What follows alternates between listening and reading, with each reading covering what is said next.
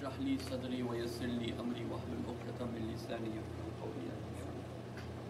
I need to start with the premises, which is very important. That is that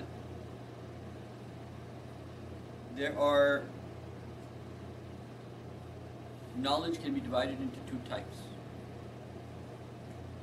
One is knowledge that you can call occult sciences. For example, you study zodiac signs, you study palmistry, you study magic, so on and so forth. These are occult sciences, and basically Islam doesn't want us to focus on occult sciences, even if there's truth to it. Right? Magic has an effect, we know magic has an effect, magic is real, but the Prophet said it's kufr to get into magic.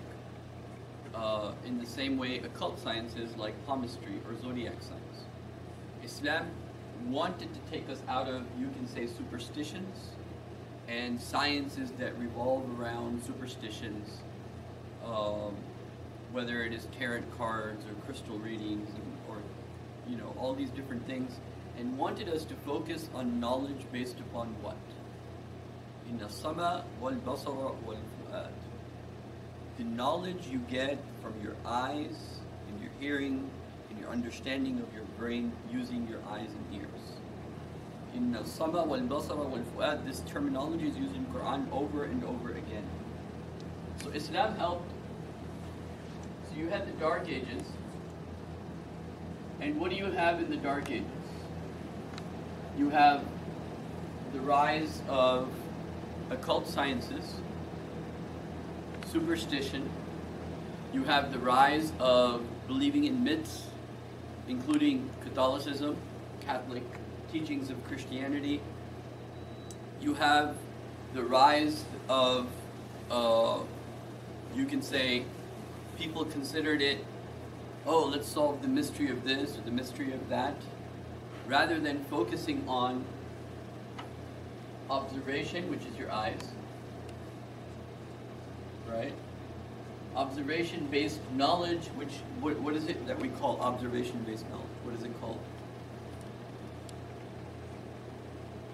What is observation-based knowledge called? The occult sciences, for example, zodiac, it's not based upon observation. You can't prove anything based upon observation. Palmistry, for example, looking at someone's hands, you can't prove, okay, this is this because of this. You can't prove anything based upon observation. Observation-based knowledge is called what? Science. Right? So the Quran wanted to take, or the Quran did take historically, the people out of occult sciences, science that cannot be observed, it just exists. Whether it is numerology, playing with numbers, when was your birthday, and so on and so forth, or astrology, all those sciences, but Quran wanted us to emphasize on this. And Quran saw, and this is a small side point, but Quran saw the sciences based upon observation for what reason? Why do we observe the universe? For what does Quran call it? Huh? What does Quran call looking at the universe? Ayah, right? The ayah of Allah. I'll just write it in English. Ayah means what? Sign or miracle. So my first point is, Islam taught us not to look at, even if they have some reality, not to focus on occult sciences, but to focus on what can be known by observation. And so humanity moved from the Dark Ages into observation. Humanity moved from, instead of relying on numerology or zodiac signs or astrology or palmistry or any of those types of knowledges, into a world where things would be observed and appreciated, and things are appreciated based upon our ability to what? Observe them. And this is the basis of what becomes science later on. Now, so Islam goes into, now there's one thing that I need to mention that's very, very important. And I'm not speaking against the Jews when I say this, but I'm just making this as a point, as a historical point. Muslims went into Spain through the conquest of Tariq bin Ziyad, who was a Muslim general. We can talk about him one day. But Muslims went into Spain, and who helped Muslims get into Spain? The Jews. Why did the Jews help Muslims get into Spain?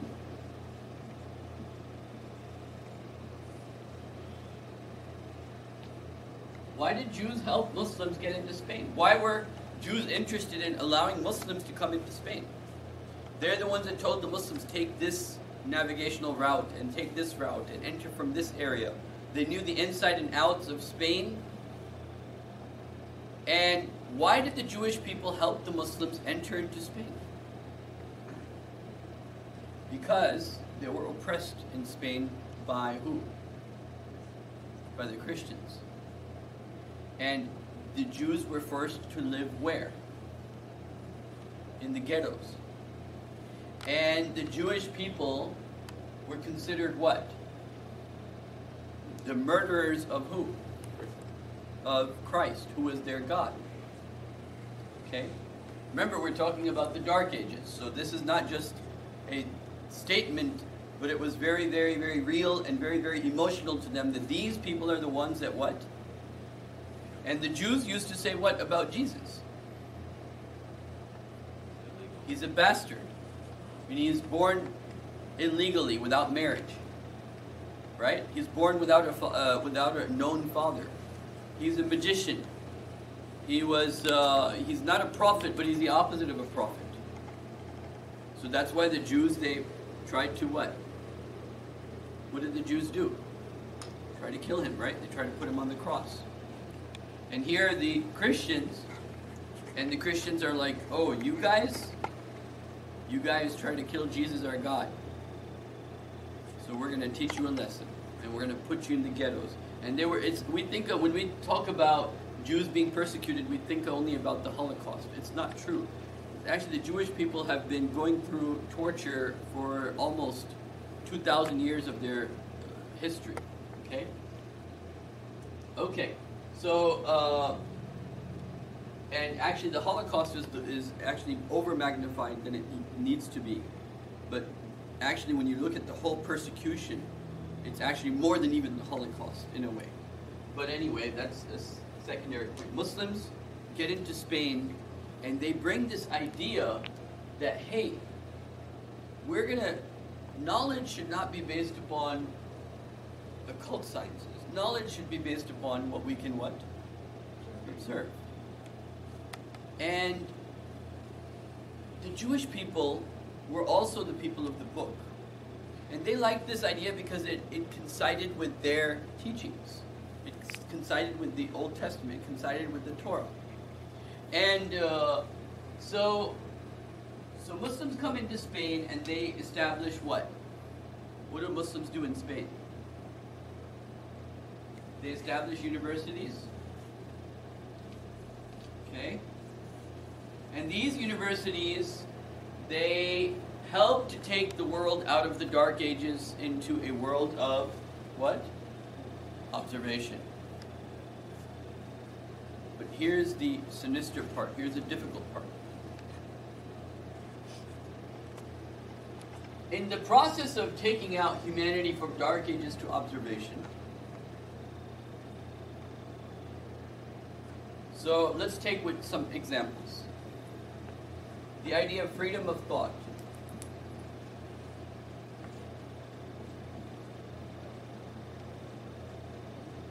Okay? Muslims came along and they said, oh, there's no idols and these extra forces and stars controlling your life and all these other occults trying to control your life. No, no, no. You have freedom of thought. You're not stuck. You have freedom And some people came along and they said, no. Listen to what I'm about to say, it's very important.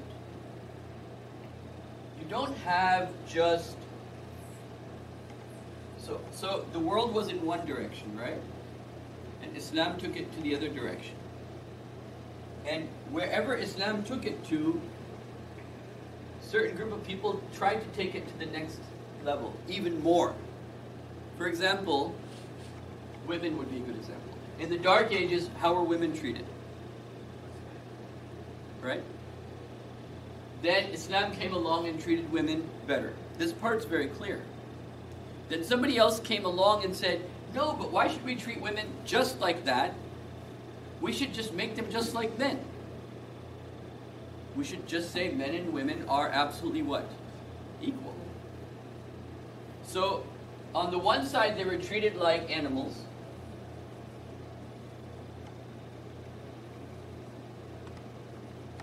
And Islam said, oh, treat them like moms or daughters or sisters.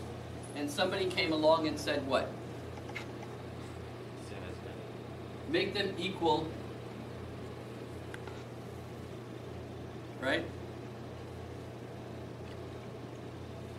Maybe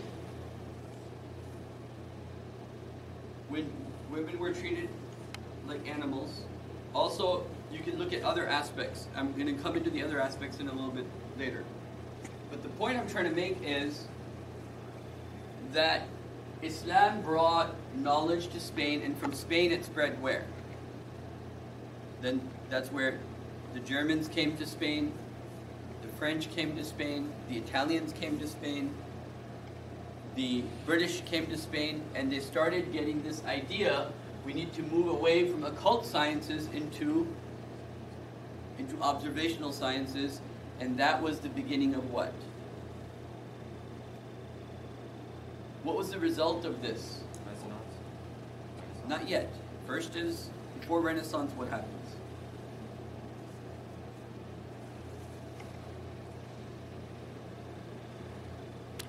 These universities gave the people freedom of thought, and this freedom of thought helped them see what's wrong with what? Who's controlling Spain and Constantinople and that whole European area? Yeah. Okay, so Christianity was holding the entire European continent, right? And when those universities came and they gave them freedom of thought and they said, hey, observation, who's the first scientist, the first famous scientist that starts to disagree with the church? Who's the first famous scientist who disagrees with the church that leads to the next historical stage? So you have Dark Ages? Yes. Charles No. Darwin came only 200 years ago. Are you retarded? Galilee. Galilee was the one who was looking at the stars and he said, the earth is not the center of our solar system, the sun is the center and we're going around the sun. And it's not the earth, because everybody thought that the sun is going around the earth, okay? And Galilee said, no, the church is wrong. Actually, the sun, we're going around the sun, not the earth going around the sun. And Galilee said, you're wrong, I'm right, I can prove it, I have the math to prove it, I have the observation, I have telescopes to prove it, the church is wrong. The church said what? You're wrong, you've done heresy. You're murtad, you need to be killed, and so on and so forth. And so observational science began to disprove what? Religion. Because for them that was their religion, which was what? Christianity. And as a result of observational science beginning to prove what? Observational science beginning to prove religion wrong, occult science is wrong. What happened as a result of that? Secularism. No, not yet. That's way far away. First thing that happened was the Reformation. What's the Reformation? The Reformation is The Pope is what? Nothing. He's not divine. The Pope has no religious say. We're going to interpret the Bible because they didn't want to, because everything happens in step, right?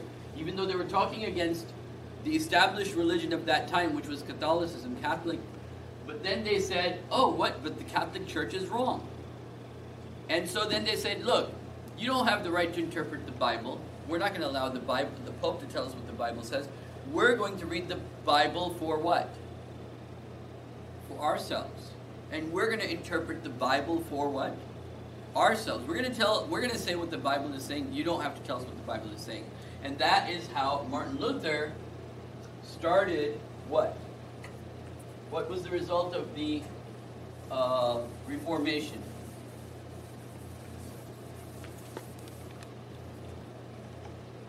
Schism in Christianity? But what were they? Lutheranism? No, not yet. So, the Dark Ages, Islam takes them into the world of observation. Universities are established in Spain, and as a result, and there's a lot here that I'm not talking about yet that I will in this maybe later on. But as a result of Reformation, Christianity gets divided into what? Protestants and Catholics. Catholics was what was already there, the established religion of that time. Protestantism said, hey, Catholic doesn't even understand the world of observation. They don't know what's really going on in the world. They're wrong about the earth being flat. The earth is not flat, it's round. The sun doesn't go around the earth. The sun doesn't go around the earth goes around the sun, so on and so forth. Galilee proved them wrong. Martin Luther comes in, he says, you know what, yes, there's too much oppression being done by the Catholic Church. We need to separate from them, and this is what we're going to do. We're going to say the Pope has no say. We're going to read the Bible for ourselves, and we're going to say what the Bible says.